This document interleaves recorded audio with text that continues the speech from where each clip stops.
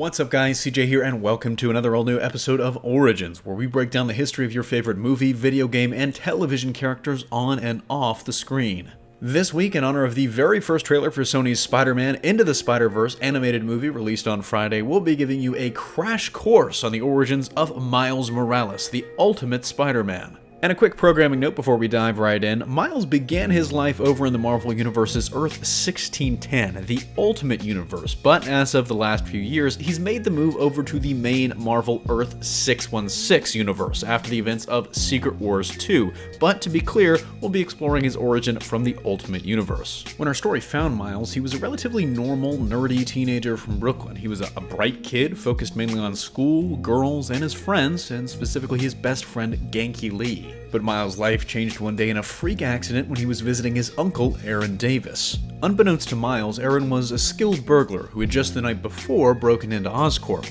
However, Aaron didn't know that during the robbery, a genetically enhanced spider had stowed away in his bag. When Miles visited Aaron the next day, the spider emerged from Aaron's bag and bit Miles, granting him powers similar to Spider-Man and several powers that even Spider-Man didn't have, but more on that later. Initially, Miles rejected these powers, choosing instead to remain a normal high schooler rather than a hero. He hid his powers from everyone but Genki, who noted the similarities between him and Spider-Man and disagreed with Miles' decision. Months passed, and Miles remained an anonymous high schooler, just as he intended. But then, tragedy struck.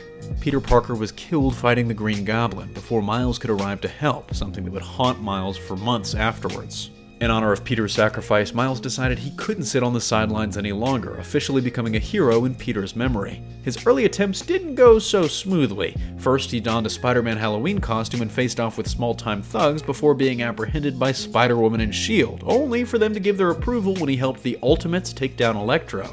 Ever since, Miles has protected the streets of New York City as Spider-Man, with some brief exceptions. But after the events of Secret Wars, he and his friends and family were brought into the main Marvel Universe when it was put back together after being torn apart by God Emperor Doom. While Miles has spent most of his career being inexperienced and learning on the fly from ongoing situations or old YouTube videos of Peter Parker in action, he does bring a variety of potent abilities to the table. First and foremost, he has the spider-like powers of Peter Parker, more or less the proportionate physical abilities of a spider scaled up to his size.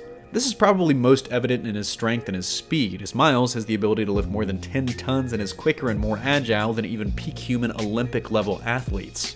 He also has incredibly quick reflexes thanks to this, but when working in tandem with his precognitive spider sense, this gives him a tactical advantage in just about any situation, as he can dodge many attacks with these multiple levels of advanced warning. But Miles also has abilities beyond those of Peter Parker. Most notable among these is his power to harness and channel his body's natural bioelectric energy, like Jessica Drew's Spider-Woman, as he can incapacitate his enemies with a single touch and can even use it to enhance his punches. He also has a unique ability to camouflage himself and his clothes, blending into his surroundings so well that it resembles invisibility. Additionally, Miles has a regenerative healing factor, allowing him to heal at a rate far quicker than normal humans. But beyond that, he might actually be immortal, according to Norman Osborn, who claimed that the Oz formula, which enhanced the spider that bit him, granted immortality, something that Miles would be affected by in theory. And of course, Miles uses web shooters to swing around like a spider, just like Peter before him. Behind the scenes, Miles first appeared in Ultimate Comics Fallout number 4 in August of 2011, actually debuting